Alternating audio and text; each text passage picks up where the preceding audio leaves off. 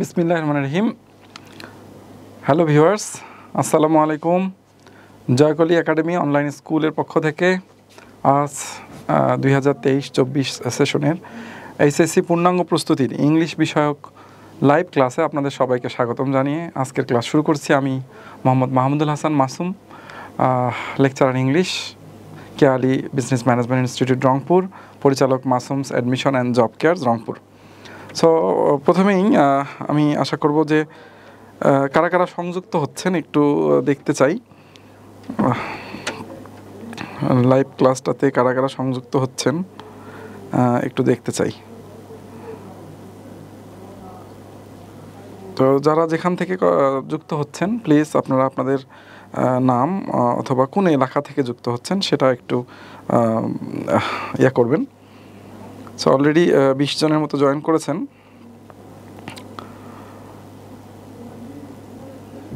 So আপনারা কি শুনতে পাচ্ছেন? আমাকে শুনতে পাইলে একটু প্লিজ কমেন্ট করে জানান। ওকে, মীরা মিষ্টি বাগেরহাট, ওয়েলকাম। সো আজকে আমরা ঢাকা থেকে অবায়দুল্লাহ আলামিন। সো আমরা শুরু করি।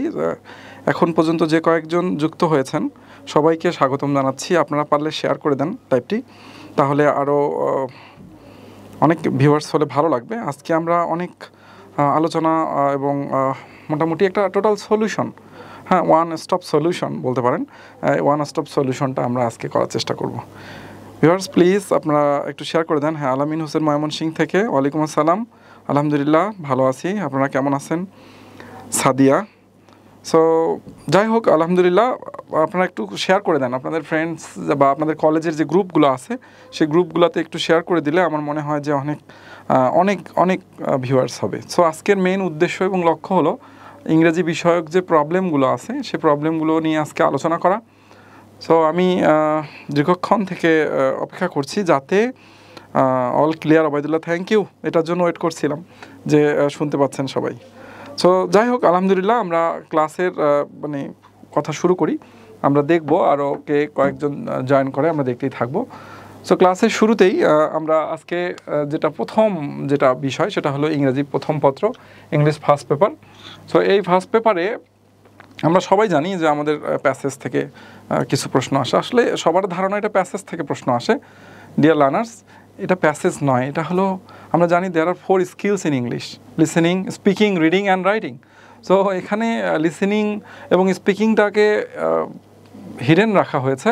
এখানে রিডিং স্কিল অ্যান্ড রাইটিং স্কিলটাকে একেবারে স্মার্টলি একটা স্টুডেন্টের কাছ থেকে কিভাবে আদায় করা যায় তার একটা সুন্দর প্রসেস হলো এই ফার্স্ট পেপার অংশটা। সো ফার্স্ট পেপারটাকে অনেকে মনে করে যে এখানে মনে হয় কোনো গ্রামার নেই, কিন্তু পুরো ফার্স্ট পেপারটা গ্রামার দিয়ে ভর্তি। সো আমরা ইংলিশ ফার্স্ট পেপারের প্রথমেই কিছু কম্প্রিহেনশন আমাদের ইংলিশ ফর টুডে বই থেকে। সো এবছর কয়েকটা কম্প্রিহেনশন আমার কাছে মনে হয়েছে যে অনেক বেশি ইম্পর্টেন্ট, সেগুলো আমি দিয়েছি। আপনারা পারলে স্ক্রিনশট নিয়ে রাখতে পারেন। তবে তারও আগে যে কথাটা না বললেই নয়, সেটা হচ্ছে যে একটা প্যাসেজ আমরা কীভাবে ডিল করব। আমরা এখনও অনেকেই ভুল করছি যে প্রশ্নপত্র পাওয়ার পরেই আমরা সঙ্গে সঙ্গে কী করতেছি, আমরা প্যাসেজটা পড়া শুরু করে দিচ্ছি। স্টপ, আগে প্যাসেজ পড়া যাবে না। প্যাসেজ পড়তে গেলে সময় নষ্ট হবে অনেক। সো আগে আমার কাছে নিচে কি প্রশ্ন দেয়া আছে সে প্রশ্নগুলো খুবই স্মার্টলি সে প্রশ্নগুলো আগে দেখে নিতে হবে। তাহলে মাথায় ঢুকে যাবে আমার কাছে কি চাওয়া হয়েছে, কেন আমি এই প্যাসেজটা পড়ব। এই উত্তরটা যখন আপনি পেয়ে যাবেন যে কেন আমি এই প্যাসেজটা পড়ব, তখন কিন্তু অনেক বেশি রিডিংটা অনেক বেশি ইফেক্টিভ রিডিংয়ে পরিণত হয়ে যাবে। সো আমি আশা করি যদি ইফেক্টিভ রিডিং কেউ চান তাহলে অবশ্যই নিচের প্রশ্নগুলো আগে পড়ে নেবেন। সো ইংলিশ ফর টুডেতে অবশ্যই এই প্যাসেজগুলো আছে এবং অলরেডি 200টা কলেজের প্রশ্ন অ্যানালাইসিস করেছি আমি। 200টা কলেজের প্রশ্ন অ্যানালাইসিস করে, টেস্ট পরীক্ষার প্রশ্ন অ্যানালাইসিস করে যেটা দেখলাম যে ইনশাল্লাহ এই প্যাসেজগুলো থেকেই বারবার এসেছে। সো আমি সিরিয়ালি দেওয়ার চেষ্টা করেছি: Nelson Mandela, Valentina Tereshkova, every dream, when you R just. So আমার মনে হয় স্ক্রিনশট নিয়ে রাখলে এই প্যাসেজগুলো, আমার মনে হয় যেহেতু আমাদের 17 তারিখ থেকে পরীক্ষা শুরু, 17 আগস্ট থেকে। সো আমি আশা করি এই প্যাসেজগুলো একটু মনোযোগের সাথে এই প্যাসেজগুলো একটু যদি পড়া যায় তাহলে এখান থেকে যে মার্কসগুলো আছে মার্কসগুলো খুব অবলীলায় আমরা পেতে পারি। এখন প্রশ্ন হলো, কোশ্চেন আনসার আমি কিভাবে করব। প্রথমেরটা এমসিকিউগুলো, ওটা নিয়ে কোনো কথা বলে সময় নষ্ট না করি। কোশ্চেন আনসারগুলো আমরা কীভাবে লিখব? কোশ্চেন আনসারগুলো লিখতে গিয়ে আমি লাস্ট এই কয়েক মাসে যে খাতাগুলো চেক করেছি, দেখেছি যে হুবহু লাইন তুলে দেওয়া, এই যে একটা টেন্ডেন্সি। আর যেহেতু মার্কস অনেক বেশি, সেক্ষেত্রে মিনিমাম কানেক্টরস দিয়ে কথাগুলোকে কমপ্লেক্স সেন্টেন্সে পরিণত করা। ফর এক্সাম্পল, এখানে রিলেটিভ প্রোনাউন ব্যবহার করে অথবা অ্যান্ড, বাট, অর এগুলো ব্যবহার করে, অ্যাগেইন ব্যবহার করে আমার মনে হয় সেন্টেন্সগুলো, ছোটো ছোটো সেন্টেন্সগুলোকে অনেক বড় সেন্টেন্সে পরিণত করতে পারলে খুবই সুন্দর হতো। আরেকটা সমস্যা, সেটা হলো যে আমরা যে মার্কস দেওয়া আছে 3 মার্কসের জন্য আমরা কত বড় লিখব, এই কত বড় লিখব এই প্রশ্নটার উত্তর কিন্তু নাই। কারণ আমরা ট্রেনিং সেশনে যেটা জেনেছি যে 1 মার্কসের জন্য একটা ওয়ার্ড লিখলেও কিন্তু পাওয়া যাবে, কিন্তু কোশ্চেন আনসার এখানে কিন্তু reading and writing, what we have understood, আমরা কি বুঝলাম, এবং সেটা আমাদের কাছে একটা ফিডব্যাক আকারে খাতায় লিখে নেওয়া হয়। সেই জন্যই কিন্তু এই বিষয়টা অনেক বেশি ইম্পর্টেন্ট। সো একটু যদি কমেন্ট করে জানান যে এই বিষয়ে এখন পর্যন্ত 98 জন ক্লাস করতেছে আলহামদুলিল্লাহ। লক্ষ্মীপুর থেকে Jahedul Hasan Limon, nice. So reading স্কিলের ব্যাপারে আমি আরও কিছু প্যাসেজের কথা এখানে বলবো, যেটা আমরা যদি দেখি যে বেশি করে দিয়েছি, কারণ আমরা রিস্ক নিতে চাচ্ছি না যে অনেক কঠিন প্রশিক্ষণ, যুদ্ধটা অনেক সহজ হবে। আমরা বেশি করে যদি আমরা প্যাসেজ পড়ি তাহলে আমাদের ভয়টা কম লাগবে, এবং এই প্যাসেজগুলো বেশি করে পড়ার একটা গুরুত্বপূর্ণ ভূমিকা আছে যে এই প্যাসেজগুলোর মধ্যে অনেক বেশি প্রিপোজিশন আছে, স্পেলিং আছে, এই প্যাসেজগুলোর মধ্যে অনেক কনজাংশন আছে, কানেক্টরস আছে, যেগুলো পাংচুয়েশন মার্কস আছে, যেগুলো আমাদের সেকেন্ড পেপারে কাজে লাগে। ওকে, তো আমি আশা করি এই প্যাসেজগুলোর বাইরেও আরও হয়তোবা বিভিন্ন টিচার যারা অনেক অভিজ্ঞ, তারা হয়তোবা আরও এমফাসাইজ করে যদি কোনো একটা প্যাসেজ বেশি দেয়, সেক্ষেত্রে পড়লে কোনো পাপ হবে না বা পড়লে কোনো ক্ষতিও হবে না। সো আশা করি যে the more you read the more you learn. হ্যাঁ, সো আশা করি আগামী 16 দিনে যদি আমরা 16টা প্যাসেজ আমরা কাভার করি, আই থিঙ্ক আমার মনে হয় যে আমাদের প্রচুর সময় আছে। আগামী 16 দিনে যদি আমরা এই 16টা প্যাসেজ কমপ্লিট করি, তাহলে রিডিং স্কিল রিলেটেড যে প্রাইমারি যে সমস্যাটা এমসিকিউ এবং কোশ্চেন আনসারটা তাহলে সলভ হয়ে গেল। তারপরে এই রিডিং স্কিলের উপরে অ্যানাদার একটা ফাংশন, সেটা হচ্ছে সামারি রাইটিং। এই সামারি রাইটিং নিয়ে আজকে একটু কথা বলবো। সেটা হলো যে সামারি আমরা সবাই লিখে দিয়ে আসতেছি, বাট মার্কসটা আসতেছে না। সো সামারি রাইটিংয়ের ক্ষেত্রে অবশ্যই জিস্ট অফ দ্য প্যাসেজটা একটু ভালো করে মাথায় রাখতে হবে এবং কানেক্টিং হতে হবে। মানে কানেক্টরস দ্বারা এটা কিন্তু কানেক্টিং হতে হবে। যদি কানেক্টিং না হয় তাহলে যতই বড় লেখেন আর ছোটো লেখেন, দ্যাট ডাজন্ট মিন। ব্যাপারটা হলো যে যদি কানেক্টিং না হয় তাহলে কিন্তু ওখানে মার্কসটা দেবে না। হ্যাঁ, সো 5টা বিষয় একটু মাথায় রাখবেন। কি হয়েছে, প্রথমে কি হয়েছে, কি সমস্যা, কি সমাধান, কি মন্তব্য। তাহলে কি হয়েছে, কি সমস্যা, কি সমাধান, কি মন্তব্য, এই 5টা কথা আমরা প্যাসেজটা থেকে নিতে পারি না? 5টা কথা অবজার্ভ করতে পারি না? অবজার্ভ করে একটু নিজের মতো করে লিখতেই তো পারি।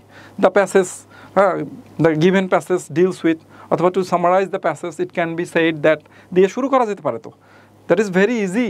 এখন এই বিষয়টা যদি আমরা এখনও আমরা নিজে উপলব্ধি করতে না পারি, তাহলে মনে হয় সামারি রাইটিংয়ে আমাদের ওখানে একটু সমস্যা হয়। যাই হোক, তারপরে আরেকটা ভাইটাল আইটেম, আমি সব আইটেম নিয়ে কথা বলতে গেলে অনেক সময় লাগবে, লেন্দি হবে ক্লাসটা, সো তখন গুরুত্বটা হারিয়ে যাবে। এবার ডিয়ার লার্নার্স প্লিজ এবার দেখেন ক্লোজ স্টেজ উইথ ক্লুজের প্রায় 100-র বেশি রুল অ্যানালাইসিস করে দেখা গেছে যে রুল পড়ে নির্ভুলভাবে এটা দাগানো খুবই কঠিন, কারণ it depends on vocabulary and it depends on practice. যে যত বেশি প্র্যাকটিস করতে পারে আমার মনে হয় close stays with clues, close stage without clues তারা ভালো করে। তবে আমি দেখেছি এবছর ঢাকা যে কলেজগুলো এবং চট্টগ্রামের যে কলেজগুলো, এই ঢাকা এবং চট্টগ্রামের কলেজের যে প্রশ্নগুলো বিশেষ করে আমার কাছে খুব স্ট্যান্ডার্ড মনে হয়েছে। আর দেখলাম খুলনার কয়েকটা কলেজের প্রশ্ন দেখেছি, আমার কাছে fill in the blanks with clues and without ক্লুজগুলো খুবই ইফেক্টিভ মনে হয়েছে। সো যারা আমার মনে হয় যে কোনো টেস্ট পেপার সংগ্রহ করেছেন, তারা সেখান থেকে আমার মনে হয় প্রথমত ঢাকা, চট্টগ্রাম এবং বরিশাল এবং খুলনার যে মেইন কিছু কলেজ আছে সেই কলেজগুলো একটু ফোকাস করে প্রতিদিন রাতে শোয়ার আগে একটি করে মানে মডেল টেস্ট, জাস্ট অ্যান্সার শিটটা পাশে রেখে নিজে নিজে দেখা এবং অ্যান্সারটা দেখা এবং ওটা মিলানো, হোয়াই ইজ দিস আনসার, কেন এই আনসারটা হলো, এবং কোনো কমপ্লেইন থাকলে বা কোনো সমস্যা থাকলে পাশাপাশি যে টিচার আছে অথবা আমাদেরকেও আমাদের পেজেও নক করতে পারেন, আমাদের যে জয়কুল একাডেমির পেজ আছে সেখানেও নক করতে পারেন, অসুবিধা নেই। তাহলে আমরা কিন্তু খুব সহজেই সমাধানগুলো দিতে পারবো।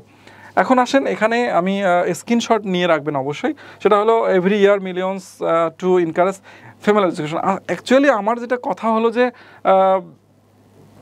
ফিমেল এডুকেশন নিয়ে কিন্তু আসতে পারে, এনভায়রনমেন্ট পলিউশন নিয়ে আসতে পারে, শিক্ষা নিয়ে আসতে পারে, এই বিষয়গুলো। তারপরে the destruction of forest, nature নিয়ে, ফুড অ্যাডাল্টারেশন নিয়ে, স্টুডেন্টস শুড বি, স্টুডেন্টের কী হওয়া উচিত, কী হওয়া উচিত না, চিলড্রেন এখন চিলড্রেন রিলেটেড যত কিছু আছে, নট দ্যাট যে এটাই স্পেসিফিকভাবে পড়তে হবে, চিলড্রেন রিলেটেড যত কিছু আছে আমার মনে হয় যে সেগুলো একটু পড়ে ফেলা উচিত। সো এখানে এটাও প্লিজ স্ক্রিনশট নিয়ে রাখেন, তাহলে আপনাদের এগুলো খুঁজে পেতে অনেক সুবিধা হবে। ডিজিজের ব্যাপারে, টিরিজের ব্যাপারে এডুকেশন একাধিকবার আসছে, তারপরেও এবং গোটা বিশ্ব নিয়ে যদি কোনো প্যাসেজ থাকে, লিবার্টি নিয়ে, কোনো ইটিং ফুড, আমাদের ফুড হ্যাবিট চেঞ্জ হয়ে যাচ্ছে সেটা নিয়ে যদি কিছু থাকে তাহলে অবশ্যই, এবং তারপরে উইমেন ইন আওয়ার সোসাইটি, তাদের কী কন্ডিশন, এবং বাংলাদেশ রিলেটেড যত উইথ ক্লুজ এসেছে প্রায় টেস্ট পেপারগুলোতে, আমার মনে হয় সবগুলো একটু লিখে লিখে নোট করা উচিত। এগুলো যদি লেখা হয় না তাহলে এগুলো এক একটা প্যারাগ্রাফ। সো ফ্রি হ্যান্ড রাইটিংটা অনেক ডেভেলপ হবে, এবং এটা আমাদের যখন অ্যাডমিশন টেস্টে যাব, অ্যাডমিশন টেস্টের সময় আবার এই ফ্রি হ্যান্ড রাইটিংটা অনেক কাজে আসবে। কারণ ঢাকা বিশ্ববিদ্যালয়ে যে রিটেন পরীক্ষা হবে, সেই রিটেন পরীক্ষায় আপনি যে গ্রুপেরই হন না কেন আপনার কিন্তু রাইটিং সেকশন আছে, এবং অল্প একটু জায়গার মধ্যেই কিন্তু রাইটিং সেকশন অনেক বেশি হেল্পফুল হবে যদি আপনি লিখতে পারেন। এবং এই লেখাটা কখন শিখবেন?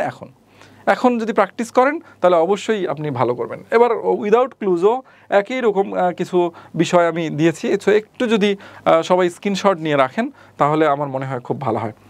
সো আশা করি ক্লোজ টেস্ট উইথ ক্লুজ এগুলোই যে সব কিছু তা নয়, আমি মনে করি যে আরও যত বেশি প্রতিদিন প্র্যাকটিস করতে পারবেন অবশ্যই আপনার জন্য অনেক ইফেক্টিভ হবে। তবে ক্লোজ টেস্ট উইথ ক্লুজের ওপরে আগে স্ক্রিনশটটা নেওয়া হয়ে যাক, সবগুলো নেওয়া হয়ে যাক, তো আমি কয়েকটা ইম্পর্টেন্ট আর ভাইটাল রুলস বলে দিব। সো এখানে এইটাতে এটা স্ক্রিনশট নিয়ে রাখেন। So modern life related, rare related, হ্যাঁ, লিবারেশন রিলেটেড, এনশিয়েন্ট মেরিনা থেকে হসপিটালিটি সম্পর্কে, ইভেন্টস সম্পর্কে, সব সম্পর্কে মোটামুটি আমি এগুলো খুঁজে খুঁজে বের করে দেওয়ার চেষ্টা করেছি। কারণ fill in the blanks with clues without ক্লুজের কোনো সাজেশন হয় না, কিন্তু আমি একটু সাহস করেছি যে এই বিষয়গুলো একটু ইম্পর্ট্যান্ট। সো আই হোপ যে আশা করছি। সো আমি জানি না আপনারা কি বিরক্ত হচ্ছেন কিনা, একটু কমেন্ট করে যদি জানাতেন ক্লাসটা বুঝতে পারছেন কিনা, এবং যদি স্ক্রিনশটগুলো ঠিকমতো নিতে পাচ্ছেন কিনা একটু নিলে মানে জানালে ভালো হয়। সো আলামিন হোসেন অল ক্লিয়ার বলেছিলেন। এখন পর্যন্ত কি সব কিছু ওকে আছে? শুনতে পারছেন, জানতে পারছেন?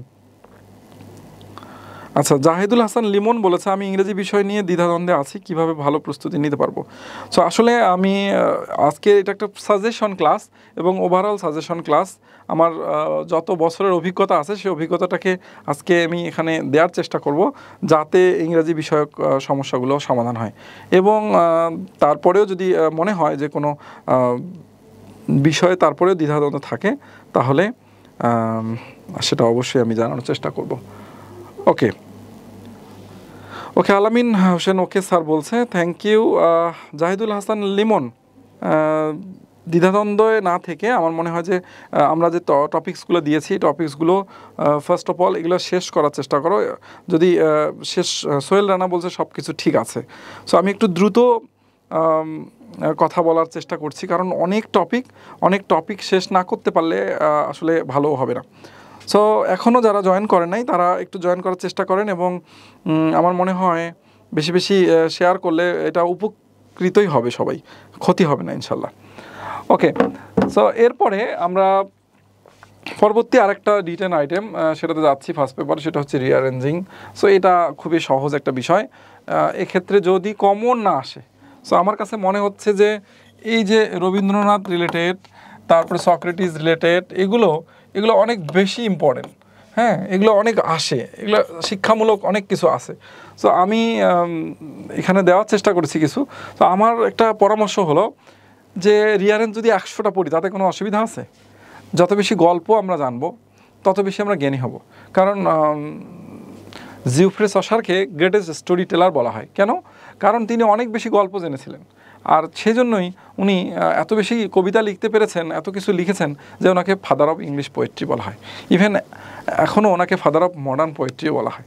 সো আমি চাই আপনারা প্রতিদিনই যেখানেই পাবেন একটা করে রিয়ারেন্স সলভ করেন। এটা আইকিউ, হ্যাঁ, উলট পালট করে দেওয়া আছে, আপনি সাজাচ্ছেন, তার মানে কি আপনার রিডিং স্কিলটা কতটা ডেভেলপড এবং আপনি সিকোয়েন্সিয়াল বিষয়গুলো আপনি বুঝতেছেন কিনা সেটা কিন্তু এখানে খুব দারুণভাবে ফোকাস পাচ্ছে। ওকে, এবার গ্রাফ চার্ট রিলেটেড বিষয়গুলো, যে বিষয়গুলো সেগুলো একটু যদি দেখি।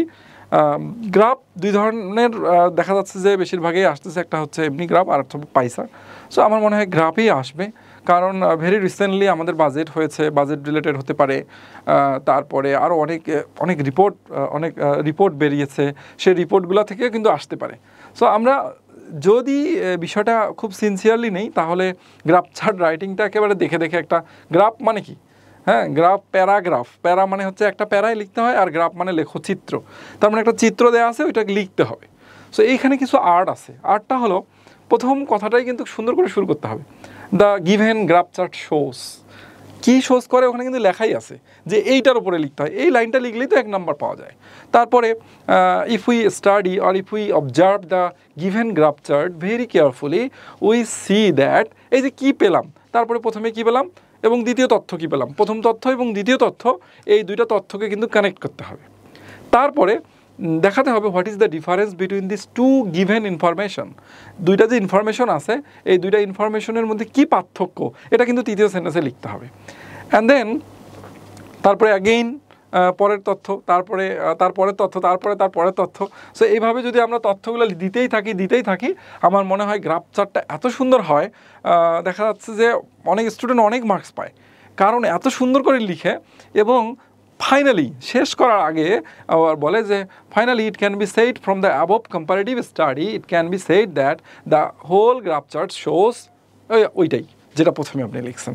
সো এটা লিখে দিলে আমার মনে হয় না যে কোনো টিচার, সেটা এক্সামিনার হোক আর স্ক্রুটিনাইজারে হোক, যে আপনাকে কম মার্কস দেবে। সো আই হোপ যারা একটু গ্রাফ চার্ট দিয়ে গবেষণা করেছেন, সেটা পাই চার্টে হোক আর গ্রাফ চার্টে হোক, it can be very much fruitful, কারণ এটা আমার মনে হয় ফ্রেশ মাথায় একটা সম্পূর্ণ পেজে লেখা উচিত এবং ফ্রেশ লেখা উচিত। কোনো কাটাকাটি হলে ওটা একটানে কেটে দিয়ে আবার ফ্রেশ করে লেখা উচিত, এটা আমার মনে হয়। কারণ এটা একটা অফিসিয়াল রিপোর্ট। কারণ আপনি যখন after completing your study, when you will get involved in any job sector, the boss may order you to make the assessment of the graph. So এটা আপনার স্কিল ডেভেলপমেন্টে কাজে দেবে। সো এটা ওই একটাই লক্ষ্য, হতে হবে দক্ষ গ্রাফ চার্টে। যদি গ্রাফ চার্টে দক্ষ কেউ হতে পারে না, তাহলে ওকে কেউ থামাতে পারবে না। যে কোনো তথ্য সে লিখতে পারবে, যে কোনো এনভায়রনমেন্ট সে অ্যানালাইসিস করতে পারবে। এই অ্যাবিলিটিটা গ্রো হবে যদি কেউ গ্রাফ চার্টটা ভালো করে পড়ে। তবে অবশ্যই প্যারা না করার চেষ্টা করবেন এবং কানেক্টরস দিয়ে অ্যাগেইন, বিসাইডস, মোর ওভার, ফার্দার মোর, হ্যাঁ, হাউ এভার, হ্যাঁ, আফটার দ্যাট, হ্যাঁ, ইন দ্যাট সিচুয়েশন, এগুলো যদি লেখা যায় না, আমার মনে হয় না স্যার মার্কস কাটবে ওখানে। সো আমরা কী করি, জাস্ট কী আছে ইন দিস দ্যাট, এত সালে এত, এই জাস্ট এগুলোই লিখি। কিন্তু কেন যে নিজেকে আমরা একটু আড়াল করতেছি, কানেক্টিভিটি থেকে আড়াল করতেছি, লেখাটা কানেক্টিং হচ্ছে না। সো এই বিষয়টা ডিয়ার স্টুডেন্টস প্লিজ এটা একটু দেখবেন। সো আশা করি স্ক্রিনশট নিয়েছেন এবং এইখানে যে গ্রাফ চার্টগুলো দিয়েছি এগুলো খুবই ইম্পর্টেন্ট এবং গ্লোবাল ওয়ার্মিংয়ের উপরে প্রাইস হাইক আছে, ইন্টারনেট ইউজারার্স এটার উপরে, কোভিড-19 পেশেন্টস রেট এখন চলে গেছে, এখানে আমরা ডেঙ্গুটা অ্যাড করে দিই। এটা নতুন ডেঙ্গু, কারণ এখন ডেঙ্গু চলছে, হয়তোবা প্রশ্ন আশেপাশেই কিছুদিনের মধ্যে প্রশ্ন তৈরি হয়ে যাবে, তখন হয়তোবা এখনকার এই ইফেক্টগুলোই কাজে আসবে। আর একটা পলিউশন রেটের জায়গায় আমি একটু ফ্লাড লাগাই দিচ্ছি, কারণ এবছর ফ্লাডের পরিস্থিতি ইন্ডিয়ায়, বিশেষ করে দিল্লিতে এবং আরও অনেক জায়গায় ফ্লাডের পরিস্থিতিটা খুবই ভয়াবহ। সো আমরা এটা দেখব। তারপরে পাওয়ার সাপ্লাইয়ের ব্যাপারে এখানে একটু কথা আছে, এখানে এগুলো নিয়ে একটু মানে নিজেকে স্টাডি করতে হবে। ইম্পর্টেন্ট বিষয়গুলো আমি দেখানোর চেষ্টা করেছি। বাংলাদেশে পভার্টি লাইনটা কিন্তু এখন কমে যাচ্ছে, হ্যাঁ, মানুষের ক্রয় ক্ষমতা বেড়ে যাচ্ছে, এছাড়াও অন্যান্য বিষয় হচ্ছে, আর ইন্টারনেট ইউজাররা অনেক বেড়ে যাচ্ছে। ইন্টারনেটের সঙ্গে ফেসবুক, হ্যাঁ, খুশি হবা অবশ্যই যে তোমরা এটা ফেসবুক ইউজার অনেক বেড়ে গেছো, এইটা এখানে অ্যাড করে দেওয়া যেতে পারে। আর ইলিটারেসি রেটও কমে যাচ্ছে বাংলাদেশে। হ্যাঁ, সো এগুলোর বিষয়ে আমার মনে হয় একটু ভালো করে পড়াশোনা করলে আর কিছু লাগে না। ঠিক আছে? সো ডিয়ার স্টুডেন্টস, আমি আশা করি এরপরে যে আইটেমটা আসবে সেই আইটেমটা থেকে আমরা দেখব কিভাবে আমরা আরও ভালো মার্কস পেতে পারি। সো এখন পর্যন্ত কোনো কমেন্টস থাকলে বা কোনো জানার ইচ্ছা থাকলে একটু প্লিজ যদি জানান। নেহাল আহমেদ বলেছেন, স্যার ইংলিশে কোনোভাবেই এক্সামে ভালো করতে পারি না। নেহাল, তোমার উদ্দেশ্যে বলছি, ইংলিশে ভালো না করার পিছনে কারণ হলো ইংলিশকে সময় না দেয়া। কোন আইটেমটাতে ভালো নাম্বার পাচ্ছ না? যে স্যারের কাছে ইংরেজিটা দেখে নিয়েছো, আমার মনে হয় তোমার খাতাটা চেক করা উচিত যে কোন টপিকটাতে তোমার মার্কস আসতেছে না। ওভারঅল সব টপিক্সের কথা এভাবে বললে কিন্তু হবে না। কোন টপিক্সটাতে, ফার্স্ট পেপারের কোনো টপিক্সে নাকি সেকেন্ড পেপারের কোনো টপিক্সে তুমি ভালো করছো না, এটা একটু জানালে আমি হয়তো বা স্পেসিফিকভাবে একটু কথা বলতে পারবো। Nehal, waiting for your reply. ওকে, আচ্ছা। আর সোহেল রানা, ঠিক আছে। গ্রাফ চার্ট কতটুকু লেখা স্ট্যান্ডার্ড? আসলে সোহেল রানা, থ্যাংক ইউ তোমার প্রশ্নের জন্য।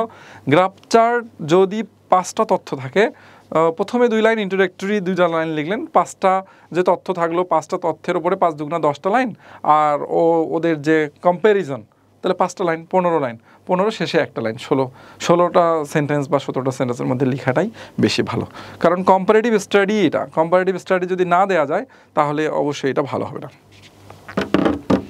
ওকে, এবার আমরা অ্যানাদার ইয়াতে চলে যাচ্ছি, সেটা হলো completing story and creative R traditional stories. So এখানে যে আমাদের স্টোরি রাইটিংগুলো আছে, সো এখানে একটু আমি আয়েশা আক্তার বলছে, আসসালামু আলাইকুম ভাইয়া। ওয়ালাইকুম আসসালাম। ফার্স্ট পেপারের ভাইয়া খারাপ হচ্ছে exam sir, mainly answering questions. Nehal, ওকে, প্রথমে আমি নেহালের আনসারটা দিব। নেহাল বলেছে যে sir mainly answering questions. Answering কোশ্চেনে কী চাওয়া হচ্ছে এটা কিন্তু সবচেয়ে বড় বিষয় নেহাল। আর যদি প্রশ্নটা প্রেজেন্ট টেন্সে থাকে উত্তরটা কিন্তু প্রেজেন্ট টেন্সই হবে, আর যদি প্রশ্নটা পাস্ট টেন্সে থাকে তাহলে উত্তরটা কিন্তু পাস্ট টেন্সেই হবে। এখন কথা হলো যে কত বড় লিখবো, এই জায়গাটাতে হয়তো বা নেহালের প্রবলেম হচ্ছে। সো নেহাল, আশা করি আরও যে 16টা প্যাসেজ আমরা দিয়েছি সেই 16টা প্যাসেজ একটু তুমি প্র্যাকটিস করো, তাহলে তোমার অনেক ভালো হবে। এবং একটু পারলে তুমি আনসারগুলো প্রথমত দেখে দেখে লিখো, কয়েকটা আনসার একটু দেখে দেখে লিখো যে কেন আনসারটা দিল। তুমি নেলসন ম্যান্ডেলা আর ভ্যালেন্টিনা তেরেস্কোভার যে প্যাসেজটা আছে, এই 2টা প্যাসেজ অন্তত একটু আনসারগুলো দেখে দেখে লেখার চেষ্টা করো। তো তারপরেও যদি তুমি না পারো তুমি অবশ্যই আমাকে জানাবে, আমি ক্লাস শেষে অবশ্যই আমার যে হোয়াটসঅ্যাপ নাম্বারটা আছে সেটা দিয়ে দিব, সেখানে তোমরা SMS করলে আমি অবশ্যই রিপ্লাই দেবো। ওকে, তারপরে আয়েশা আক্তার বলেছে ফার্স্ট পেপারে ভাইয়া খারাপ হচ্ছে এক্সাম। আচ্ছা, ফার্স্ট পেপারে এক্সাম খারাপ হচ্ছে কেন? কারণ আমরা তো আসলে বেশিরভাগ সময়ই সেকেন্ড পেপারকে দিই, সেকেন্ড পেপারে দিই। এই ফার্স্ট পেপারের এই রাইটিংগুলো নিয়ে কোনো দিন চেষ্টা করেছি? আমাদের এক স্যার ছিলেন, উনি বলতেন writing skill is a fighting skill. হ্যাঁ, রাইটিং স্কিল কখনোই যেমন তেমন করে হয় না। Writing skill means fighting skill. অনেক বেশি ফাইট করতে হবে রাইটিং নিয়ে। রাইটিং নিয়ে যদি আমরা ফাইটিং না করি তাহলে কিন্তু হবে না। আমরা আজ পর্যন্ত কয়টা স্টোরি বানাই লেখার চেষ্টা করেছি? কখনোই করি নাই। আমরা ধরো ওইগুলো পরীক্ষা আসলে বানাই দিব। এই যে একটা টেন্ডেন্সি, এই সুপার টেন্ডেন্সি থেকে আমাদেরকে বের আসতে হবে। এই টেন্ডেন্সিটা আমাদেরকে কী করে স্লোথ করে দেয়, আমাদেরকে একবারে গতিরোধ করে দেয় এবং মনে হয় থাক ফার্স্ট পেপার পড়ে কী হবে, কী পড়বো ফার্স্ট পেপারের। কিন্তু আমি মনে করি যদি 15 দিন সময় নেই ফার্স্ট পেপারকে দেই, 15 দিন 1 ঘন্টা করে, আমার মনে হয় ফার্স্ট পেপারের কিছুই বাকি থাকবে না। হ্যাঁ, তো চলো আমরা এখন স্টোরি দেখি। সো স্টোরিগুলোতে যেটা আমরা সমস্যা দেখতেছি, আচ্ছা, স্টোরিগুলোতে যে সমস্যাগুলো আমরা দেখি সেটা হলো যে যতটুকু দেয়া থাকে ততটুকু তো খুব সুন্দর করে লিখি, কিন্তু তার পরের অংশটা কী হবে? ডিয়ার লার্নার্স, স্টোরিগুলো বেশিরভাগে পাস্ট টেন্সে থাকে। সো পাস্ট টেন্স থাকলে তাহলে কী হবে? তাহলে একটা সূত্র কিন্তু সবসময় মনে রাখতে হবে যে যদি বাক্যের প্রথমটা প্রেজেন্ট অথবা ফিউচার হয়, আমি এখানেই লিখতেছি যেহেতু স্টোরি রিলেটেড, তারপরে কিন্তু যে কোনো টেন্স হয়, যে কোনো টেন্স, এইটা কিন্তু মনে রাখতে হবে। কিন্তু যদি প্রথমটাই পাস্ট হয় তাহলে পরেরটা কী হবে? এনি টেন্স হবে না, অফকোর্স পাস্ট হবে। হ্যাঁ, এটা অবশ্যই পাস্ট হবে। তাহলে প্রেজেন্ট এবং ফিউচার যদি হয় প্রথমটা, তাহলে অবশ্যই পরেরটা কিন্তু যে কোনো টেন্স হবে। কিন্তু প্রথমটাই যদি বলি যে পাস্ট হয় তাহলে অবশ্যই পাস্ট হবে, তাহলে past indefinite, past perfect, past indefinite, past perfect, past perfect continuous, এই জায়গাটাতে কিন্তু একটু কাজ করতে হবে।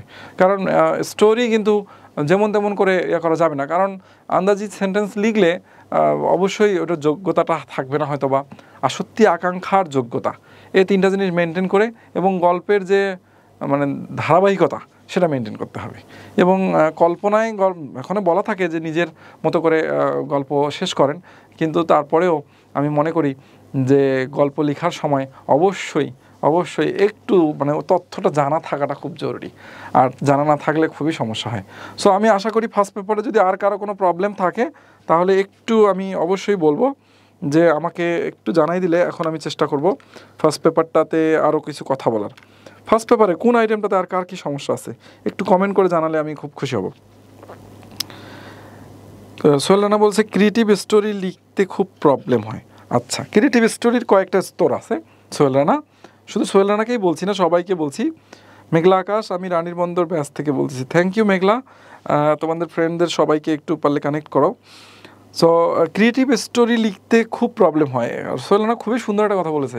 আসলে ক্রিয়েটিভিটি তো ক্রিয়েটিভ স্টোরিগুলোতে কী হয় যে কোনোভাবেই লাইনটা শেষ করে দেওয়া যায় বা যে কোনোভাবেই শেষটা করা যায়, কিন্তু এখানে কথা হলো যে বেশি বেশি গল্প জানা। আমি প্রথমেই বলেছি যে কে বেশি গল্প করতে পারে, যে বেশি গল্প জানে তাহলে সেই বেশি। সোহেল রানার উত্তরটা এখানে লুকিয়ে আছে যে যে যত বেশি গল্প করতে পারে, গল্প শুনে, আমরা তো নানান গল্প শুনি, ফেসবুকে তো নানান গল্প পড়ি, ওগুলো নয়, গল্প শুনতে হবে। কারণ বাংলাদেশ টেকনিক্যাল এডুকেশন বোর্ড একটা রিপোর্ট দিয়েছে যে মানুষ যদি পড়ে তাহলে পড়লে শুধু কত পার্সেন্ট মনে রাখতে পারে, 25% বা 30%, কিন্তু যদি সেটা শোনে তখন আবার 30% মনে রাখতে পারে। তো আমরা কী করি, খালি পড়ি পড়ি পড়ি, এজন্য মনে থাকে না। আর ক্রিয়েটিভ স্টোরি হোক আর ট্রেডিশনাল স্টোরি হোক, দেখা যাচ্ছে মনে থাকবে না, কারণ আমরা তো শুধু পড়তেছি। এই গল্পটা কারো কাছে শুনতে হবে, অনেক সুন্দর করে মশলা দিয়ে অনেক মজা করে, হ্যাঁ, গল্পটা শেষ করতে হবে এবং বেশি বেশি গল্প শুনতে হবে। আমরা তো, আমাদের তো সময় নেই, আমাদের তো, আমরা মোবাইলটাতে যত বেশি সময় দিচ্ছি, আমরা ফেসবুকে যত স্ক্রল করতেছি, এই জায়গাটা থেকে বের হয়ে এসে যদি আমরা তার অর্ধেকেরও অর্ধেক সময় যদি আমরা আমাদের একটু লার্নিং সময়টাকে দিতাম তাহলে খুব ভালো হতো। এবং অনেক স্টুডেন্টস এগুলো থেকে দূরে সরে যাচ্ছে কারণ তারা লার্নিং বাদ দিয়ে আর্নিং শুরু করেছে। হ্যাঁ, অবশ্যই তুমি আর্নিং করবে, তুমি এখন অনেক স্কোপ, তোমার ফ্রিল্যান্সিংয়ের অনেক স্কোপ, তুমি অনেক বেশি, বাংলাদেশে এখন অনেক স্কোপ আর্নিংয়ের, অনেক ছোটোবেলা থেকেই অনেক আর্নিং করা যাবে। কিন্তু dear learners, first of all আগে নিজের গোড়াটা তো, ভিত্তিটা তো ঠিক করতে হবে। কারণ এটার জন্য কিন্তু অবশ্যই তোমাকে ভালো রেজাল্ট করতে হবে এবং এই সময়টাতে তোমাকে অবশ্যই পড়াশোনা করতে হবে। কারণ এসএসসি রেজাল্ট যদি কোনোভাবে খারাপ হয়ে যায় তাহলে তুমি অনেক জায়গা থেকে তুমি ফর্মে তুলতে পারবে না, তখন তুমি পিছিয়ে যাবে। তখন মনে হবে যে একটু জিপিএ কমের কারণে তোমাকে আরও 50টা 20টা 30টা 25টা এমসিকিউ বেশি কারেক্ট করতে হচ্ছে। হ্যাঁ, আবার রিটেন তো আসেই। Very good, thank you Meghla sir, আপনাকে অনলাইনে ক্লাস ভাড়া। থ্যাংক ইউ মেঘলা অনেক সুন্দর কমেন্টের জন্য। মনোজ হালদার মন, awesome, thank you sir. Main বইয়ের কিছু ইউনিটের ইম্পর্টেন্ট লিসন বলে ভালো হতো। আমি অলরেডি ক্লাসের শুরুতে, সায়েম সরকার, আপনি একটু দেখবেন ক্লাসের শুরুটা, আমি শুরুতেই বলে দিয়েছি কোন কোন পড়তে হবে। ওকে, সো সমস্যা হলে আমরা আবার রিভিউ করতে পারি এবং ক্লাসটা প্রথম থেকে দেয়া আছে, একটু দেখে নেবেন। স্যার একটু ফ্লো চার্ট নিয়ে ডিসকাস করলে উপকার হতো। ভেরি গুড নেহাল, আমি ভুলে গিয়েছিলাম ফ্লো চার্ট। আচ্ছা, ক্রিয়েটিভ স্টোরি আসার পসিবিলিটি কেমন স্যার বললে ভালো হতো। হ্যাঁ, আসলে ক্রিয়েটিভিটির তো শেষ নাই, ক্রিয়েটিভ স্টোরি আসতেই পারে, কারণ এখানে তো তোমার পুরো এক্সাম প্রসেসটাই হচ্ছে তোমার ক্রিয়েটিভিটিটাকে জাস্টিফাই করা, justification of your sensibility and creativity, এই দুইটা জিনিস জাস্টিফিকেশনের জন্যই কিন্তু স্টোরি রাইটিং দেওয়া হয়েছে।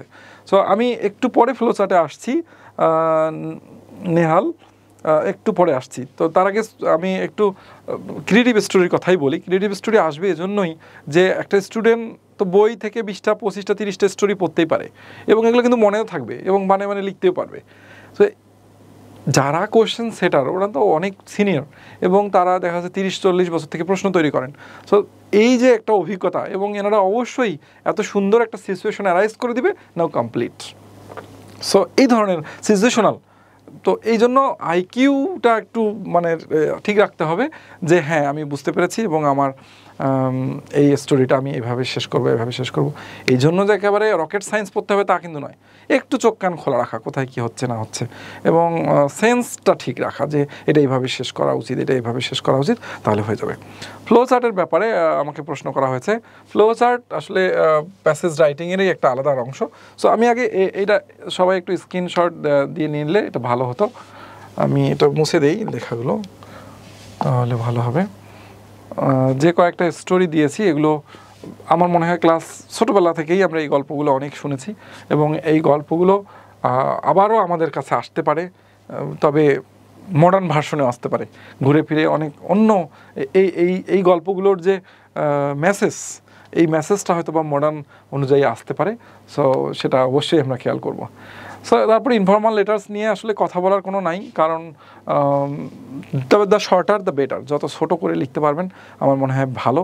বেশি কথা বলতে গেলেই গ্রামাটিক্যাল মিস্টেক্স আসে, ভুল হয়, বানানের সমস্যা হয়। সো এই জন্য দ্য শর্টার দ্য বেটার। আমি এখান থেকে অবশ্যই অন্য টপিক্সে যাইতে চাই। এই স্ক্রিনশট দিয়ে নিয়ে রাখলে আমার মনে হয় বাংলাদেশের যেই বোর্ডেরই যেখান থেকে আপনি ইংলিশ প্রথম পত্র পরীক্ষা দেন না কেন, এর বাইরে প্রশ্ন ইনশাল্লাহ হবে না। আর হলেও হয়তো বা কিছু মিস হলেও আমার মনে হয় এগুলো যদি কেউ স্টাডি করে তার পক্ষে ভালোভাবে আনসার করা খুব সম্ভব হবে, এটা আমার বিশ্বাস। ওকে ডিয়ার লার্নার্স, এবার আমরা ইংলিশ সেকেন্ড পেপারে যাব। বাট বিফোর দ্যাট, যেহেতু একজন আমাকে প্রশ্ন করেছে, হ্যাঁ আলামিন হোসেন, আমি ইনফর্মাল লেটার্সগুলো দেখিয়ে দিয়েছি, আমার মনে হয় সেগুলো একটু নিলেই হবে। আচ্ছা, ফ্লো চার্টের ব্যাপারে একটা বলি, সেটা হলো যে একটা করে দেওয়া থাকে প্যাসেজ, আপনার রিডিং দ্য প্যাসেজ, একটা নির্দিষ্ট বিষয়ের ওপর আমাদেরকে ফ্লো চার্ট করতে বলা হয়। এই ফ্লো চার্টটা অবশ্যই নাউন ফ্রেজে করা উচিত। তবে একটা যেহেতু করা থাকে সেহেতু ওইটার মতো করেই বাকি চার্টগুলো করলে অনেক বেশি ভালো হয়। এবং দেখা যাচ্ছে যে ম্যাক্সিমাম স্টুডেন্টস যেই কাজটা করে সেটা হলো যে ফ্লো চার্টের বিষয়ে সেন্টেন্স তৈরি করে ফেলে, কিন্তু ওই বক্সের মধ্যে কিন্তু সেন্টেন্স তৈরি করা যাবে না।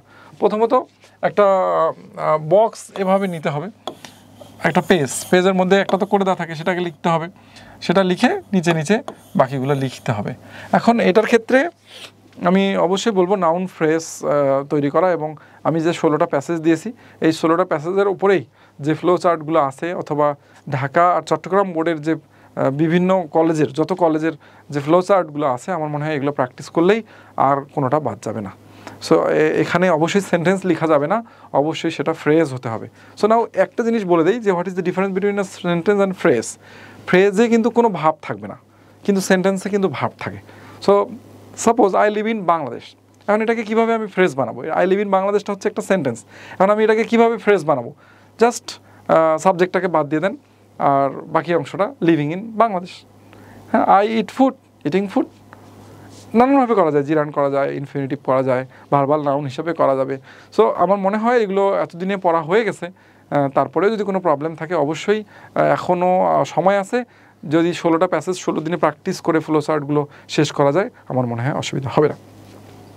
সো আশা করি আনসার পেয়েছেন। আরও যদি এরপরে কারো কোনো প্রবলেম থাকে অবশ্যই এখানে, স্যার আমাদের তো গ্রাফ চার্টের স্টোরি রাইটিংয়ে 15 নাম্বার করে, স্যার কত পেজ লিখলে? আসলে সাইম সরকার খুব সুন্দর প্রশ্ন করেছো যে কত বড়, আসলে এটা কোনো ফ্যাক্টরি না যে কত বড় করে লিখবো। মার্কস যত বেশি হোক অসুবিধা নাই, কিন্তু মেইন জিনিসটা লিখতে হবে এবং কানেক্টিভিটিতে থাকতে হবে, কানেক্টেড থাকতে হবে। All sentences are together and connected, এটা যদি থাকে তাহলে সত্যি বলতেছি মার্কস ফ্যাক্টর করে না। কারণ যদি কোনো কারণে এক্সামিনার কম মার্কসও দেয়, স্ক্রুটিনাইজার কিন্তু আবার খাতাগুলো রিচেক করে, তখন কিন্তু দেখা যাচ্ছে যে রাইটিংটাতেই আমরা মার্কসটা বেশি দেওয়ার চেষ্টা করি।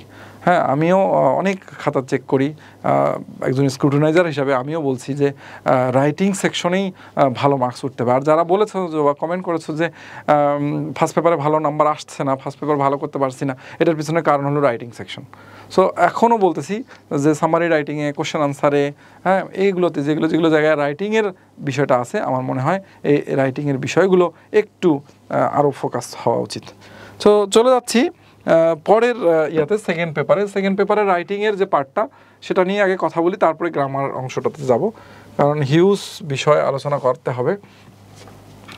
সো আমি একটু দেখতে যাচ্ছি, সোহেল রানা কোথা থেকে বলছো একটু কমেন্ট করে জানাও। সোহেল রানা, সাইম সরকার কোথা থেকে বলছেন প্লিজ কমেন্ট করে জানান।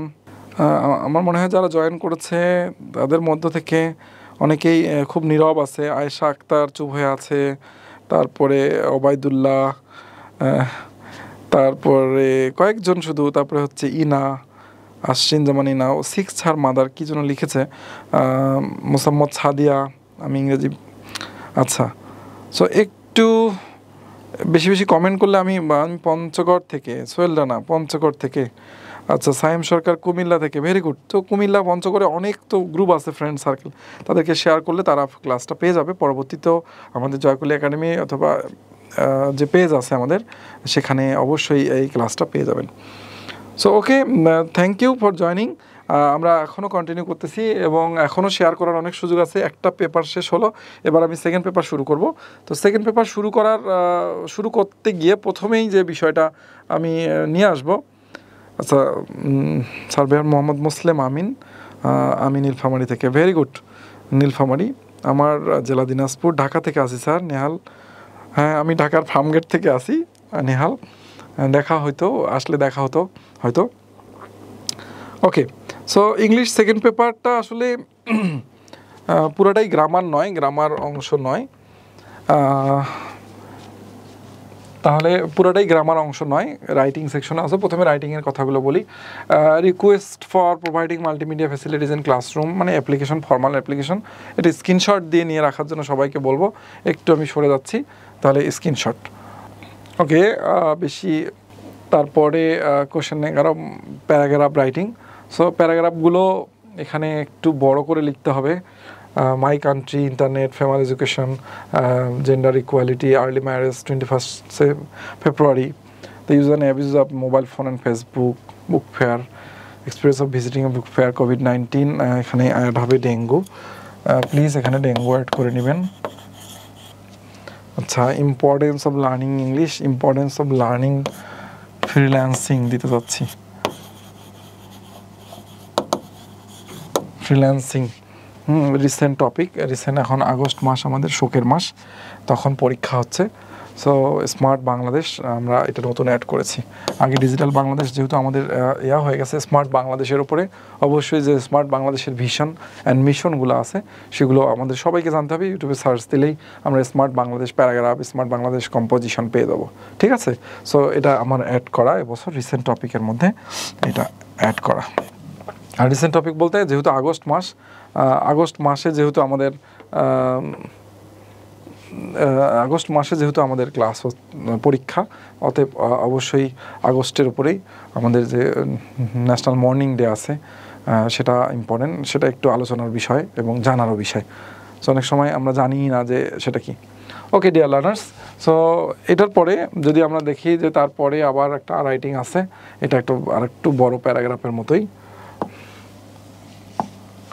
আচ্ছা, tragic accident, price hike on deforestation, victory day on science fair, food adulteration in Bangladesh, road accident, physical exercise, gender discrimination, তারপরে আছে city life and rural life, my country, এটা দুইবারে দিয়েছি, Facebook, bad effects of smoking, environment pollution, drug addiction.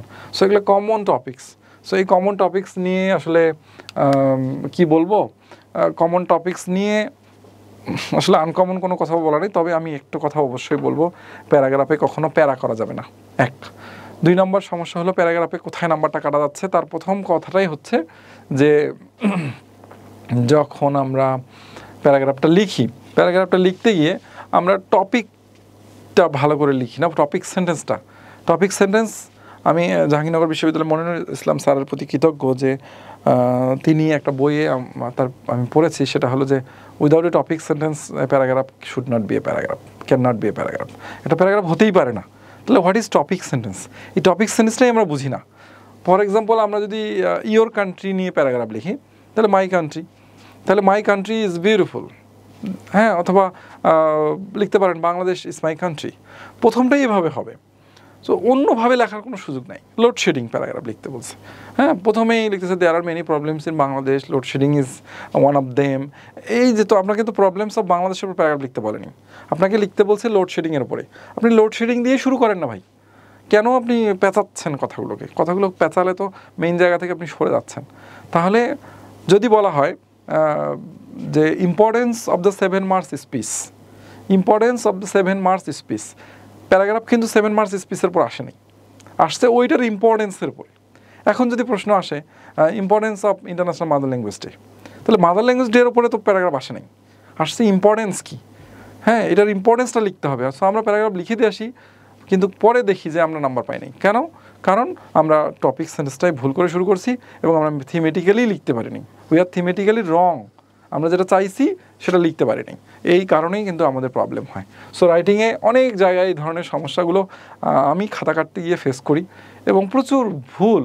হ্যাঁ, দেখা যাচ্ছে যে গত পরশুদিন একটা খাতা কাটতে গিয়ে দেখলাম যে নিজের দেশের নামটা বাংলাদেশটাই বিটাই ছোট হাতে লিখছে, সেগুলো সহ্য হয় না, তখন গোল গোল করে পুরো খাতাটাই গোল গোল হয়ে যায় এবং অনেক সমস্যা হয়। আর হলো আরেকটা হচ্ছে হয়তোবা একটা শব্দ এই পাশে আটে নাই, তখন এই শব্দটা কেটে এই পাশে আসছে, এটা কিন্তু কম্পিউটারাইজ রাইটিং হচ্ছে না, হাতে লেখা হচ্ছে।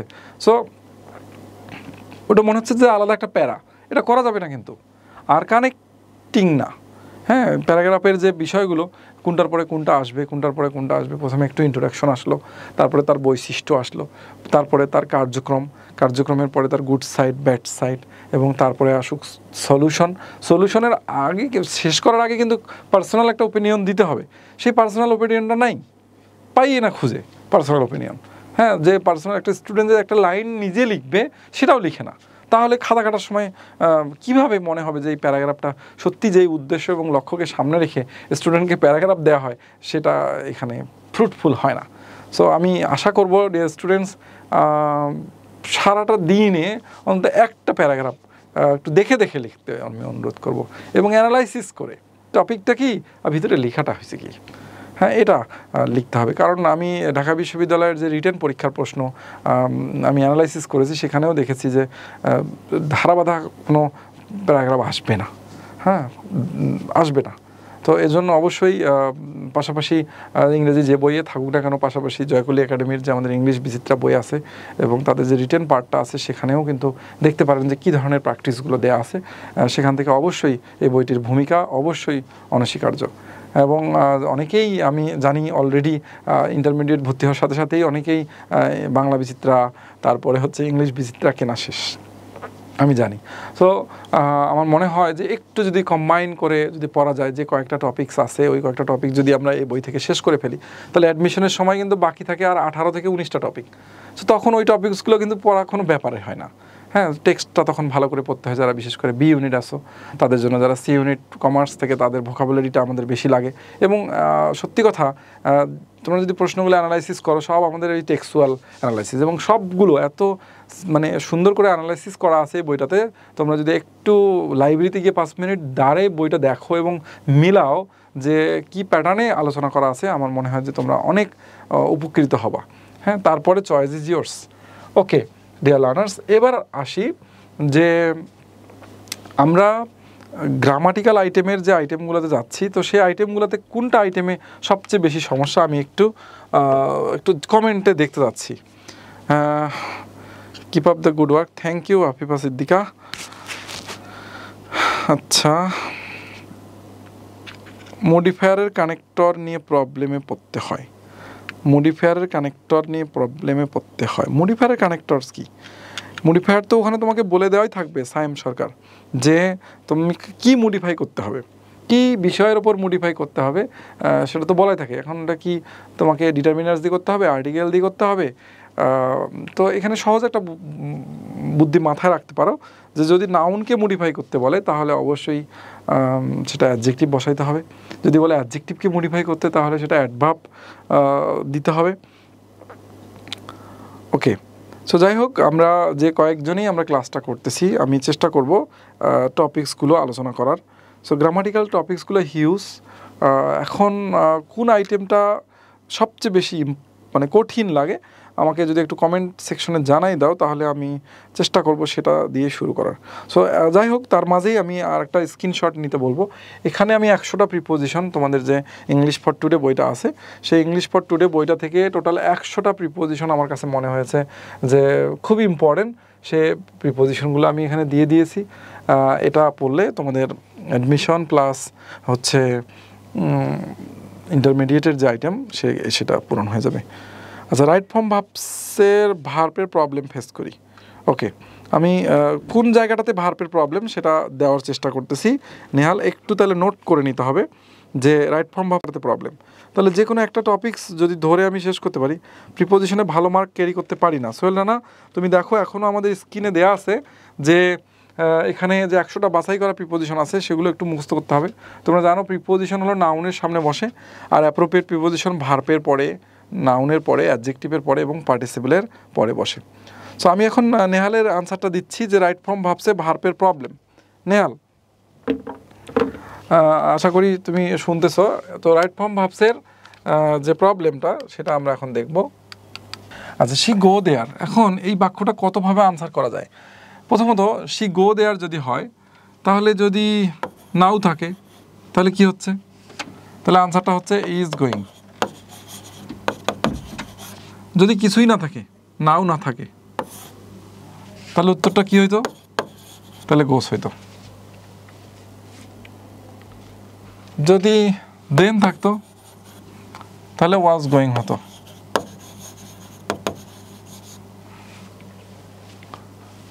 যদি টুমরো থাকতো তাহলে উইল গো হইতো। আসলে এখানে আমি যেটা বলতে চাচ্ছি সেটা হলো যে রাইট ফর্ম অফ ভার্বসটা কিন্তু সাবজেক্ট ভার্ব এগ্রিমেন্ট যেমন সাবজেক্টের ওপর ডিপেন্ড করে, আর রাইট ফর্ম ভার্বসটা ডিপেন্ড করতেছে ওই বাক্যে কি অ্যাডভার্ব আছে কি নাই, সেই অ্যাডভার্বসগুলোর উপরে কিন্তু ডিপেন্ড করতেছে যে রাইট ফর্ম ভার্বসটা কী হবে। সো আমি আশা করি এটা হচ্ছে নর্মাল প্রসেস। আর একটা প্রসেস হলো যে ওই যে বাক্যের প্রথম অংশ, পরের অংশ, তার পরের অংশ। এখন এটা যদি প্রেজেন্ট হয় তাহলে এটা যে কোনো টেন্স হবে, এটা যদি পাস্ট হয় তাহলে এগুলো পাস্ট হবে। হ্যাঁ, অফকোর্স পাস্ট। হ্যাঁ, এই বিষয়গুলো যদি একটু আলোচনা করা যায় তাহলে রেগুলার প্র্যাকটিস করা যায় তাহলে। আসলে আমাদের প্রবলেম হচ্ছে কি, আমরা অনেক সময় পরে মানে বুঝি না। এই মানেটা না বোঝার কারণেই আমাদের এই প্রবলেমগুলো হয়। সো গ্রামার নিয়ে আসলে সাজেশন দেওয়ার দুঃসাধ্য কারণ নাই, আমারও নাই। তারপরেও আমি মনে করি যে রাইট ফর্ম অফ ভার্বসের যে রুলসগুলো আছে সেই রুলসগুলো আরেকবার ভালো করে পড়লে নেহাল আহমেদ, আমি আশা করি যে রাইট ফর্ম ভার্বসের প্রবলেমসগুলো সলভ হবে। আচ্ছা, এবার আর কোনো আইটেমে যদি কোনো প্রবলেম থাকে একটু জানালে খুব খুশি হইতাম, তাহলে আমি ওভাবে সলিউশনটা দিতে পারতাম। আচ্ছা, ওকে। সায়েম সরকার, তুমি কি বুঝতে পেরেছো যে মডিফায়ার কানেক্টর নিয়ে যে প্রবলেমগুলো হয় সেগুলো, আর কোনো প্রবলেম থাকলে একটু জিজ্ঞাসা করতে পারো বা কমেন্ট করতে পারো। নোটিশ তোমরা দেখতে পাচ্ছ, আগামীকাল কৃষিগুচ্ছের ক্লাস। আচ্ছা, যেহেতু তোমাদের আর কোনো নাই, তবে আমি মনে করি যে ঢাকা, বরিশাল এবং চট্টগ্রাম, আমি আবারও বলছি অলরেডি যেহেতু তোমাদের হাতে টেস্ট পেপার চলে গেছে, সো ঢাকা, বরিশাল এবং চট্টগ্রাম বোর্ডের যে বিশেষ করে ক্যাডেট কলেজের প্রশ্নগুলো, ক্যান পাবলিক যেগুলো আছে সেগুলো এবং সরকারি কলেজের প্রশ্নগুলো, এগুলো যদি একটু অ্যানালাইসিস করা যায় তাহলে আমার মনে হয় ভালো হবে। তো বিভিন্ন টেস্ট পেপার থেকে প্রশ্নগুলো ম্যানেজ করে প্রতিদিন একটি করে প্রশ্ন সলভ না করে কেউ ঘুমাতে যাবে না, এটা পরামর্শ। তারপরে যেটা আরেকটা বড় যেটা পরামর্শ সেটা হলো যে আমি চাই রাইটিংটাতে যেন কোনো ওভার রাইটিং না হয়। আর ওভার রাইটিং হলেই যেই প্রবলেমটা হয় সেটা হলো যে টিচারদের একটা খারাপ ধারণা চলে আসে, যে মানে খুবই বাজে ধারণা আসে যে স্টুডেন্টরা খুব হয়তো বা টেনশনে আছে বা লেখা ভালো হয়নি। আচ্ছা, সিনোনিম অ্যান্টোনিম কি বোর্ড কোশ্চেন সলভ করলে কমন পাওয়ার পসিবিলিটি কেমন স্যার? না, সিনোনিম অ্যান্টোনিম বোর্ড কোশ্চেন পড়ে লাভ নাই। আমাদের যে ইংলিশ ফর টুডে বইটা আছে সেই ইংলিশ ফর টুডে বইটা থেকেই যে শব্দগুলো পড়েছে আমার মনে হয় ওখান থেকেই সিনোনিম অ্যান্টোনিম আসবে। হ্যাঁ, ইভেন অ্যাডমিশন টেস্টেও। সো এখানে যে সিনোনিম অ্যান্টোনিমগুলো আছে সে, হ্যাঁ অবশ্যই চলে না বলতেছি, সেটা হলো যে সিনোনিম অ্যান্টোনিমগুলো ফর এক্সাম্পল তুমি নেলসন ম্যান্ডেলা থেকে পড়তেছো, একটা শব্দ ওখান থেকে নাও, নিয়ে ওই শব্দটার সিনোনিম অ্যান্টোনিম দেখো, হয়তো বা ওইখানে যে প্যাসেজের শব্দটা আছে সেটা দিচ্ছে না, অন্য একটা শব্দ দিচ্ছে। সো এই জন্য আমি অবশ্যই রিকোয়েস্ট করব যে 16টা প্যাসেজ পড়ো, ওই 16টা প্যাসেজে দেখবা যে একটাতে 10টা করে শব্দ বের হয়, 160টা সিনোনিম অ্যান্টোনিম ওখান থেকেই বের হবে। আমি আশা করি খুবই ধীরে ধীরে যতই পড়িবে ততই ভুলিবে, যতই ভুলিবে ততই পড়িবে, এমনি করিয়া পড়িতে পড়িতে তোমার হৃদয় মন্দিরে গাঁথিয়া যাইবে চির অম্লান চিরস্মৃতি। হ্যাঁ, এটা আমার বিশ্বাস। সো আমি ক্লাস শেষ করব। আচ্ছা, প্রিপোজিশনের পেজটা আরেকবার দেখাই। আচ্ছা, চেষ্টা করতেছি। এই সেই প্রিপোজিশনের পেজ, এবং আমি বাকিগুলো ডিলিট করে দিচ্ছি। আচ্ছা, আশা করি প্রিপোজিশনের পেজটা আরেকবার দেখান প্লিজ। হ্যাঁ, আমি দিচ্ছি। এখানে 100টা প্রিপোজিশনের মতো আছে, কম বেশি থাকতে পারে, বাট আই থিঙ্ক এনাফ যদি কেউ এই প্রিপোজিশনগুলো পড়ে। তারপরেও আরও বেশি পড়লে কোনো ক্ষতি নেই তখন অ্যাডমিশন টেস্টে। এছাড়াও আমাদের আরও যে বেশি ইম্পর্টেন্ট প্রিপোজিশনগুলো ইংলিশ বিচিত্রা বইয়ে অবশ্যই সুন্দর করে সাজিয়ে দেওয়া আছে, এবং সালের প্রশ্নগুলো, বিগত বছরে সালের প্রশ্নগুলো সুন্দর করে অ্যানালাইসিস করা আছে। তোমরা চাইলে অবশ্যই সেখান থেকেও অবশ্যই তোমরা হেল্প নিতে পারো। ওকে, সো হ্যাঁ, স্ক্রিনশট নাও, অবশ্যই কোনো অসুবিধা নেই, স্ক্রিনশটের জন্যই দিলাম। সো আর কারো কোনো প্রবলেম থাকলে এখনও জানাইতে পারো, আমরা ক্লাসটা কিছুক্ষণের মধ্যেই শেষ করব। সো তোমাদের জন্য অনেক অনেক শুভকামনা থাকলো। তোমরা সবাই সুস্থ থাকো, এবং এখন থেকে অভ্যাস করো খুব দ্রুত ঘুমিয়ে যাওয়ার। যদি 11টায় ঘুমাও তাহলে 11টায় ঘুমাও, কারণ যেহেতু পরীক্ষা হবে ঠিক সময়ই তোমাকে উঠতে হবে এবং মাথাটা ফ্রেশ রাখতে হবে। নতুন করে পড়ার কোনো দরকার নেই। আমার মনে হয় যা পড়েছো সেগুলোই ভালো ভালো করে বারবার রিভাইজ করো, তাহলে আশা করি তোমরা তোমাদের কাঙ্ক্ষিত লক্ষ্যে পৌঁছাতে পারবে। এবং অবশ্যই জয়কলি একাডেমিতে যে অনলাইনে যে ক্লাসগুলো হচ্ছে সেগুলোতে চোখ রাখবে, কারণ এখানে অবশ্যই গুরুত্বপূর্ণ তথ্য দেয়া হচ্ছে, এবং যেগুলো পরীক্ষায় অনেক বেশি হেল্পফুল হবে। সো যেহেতু আর কারো কোনো কিছু হয়তো বা জানার নেই বা বলার নেই, আমি গ্রামাটিক্যাল আইটেমের উপরে কারো কোনো কিছু যেহেতু জানার নেই, সেহেতু এখানেই আজকের ক্লাসটি শেষ করছি। তোমরা সবাই ভালো থাকবে। আর আমি বলেছিলাম যে আমার হোয়াটসঅ্যাপ নাম্বারটা তোমাদের সাথে শেয়ার করব, তোমরা নিতে পারো। Grammatical any problem, completing sentence থেকে শুরু করে বাকি যত আইটেম আছে তোমরা হোয়াটসঅ্যাপে নক দিলে আমি সেটা শেষ করার বুঝিয়ে দেওয়ার চেষ্টা করব।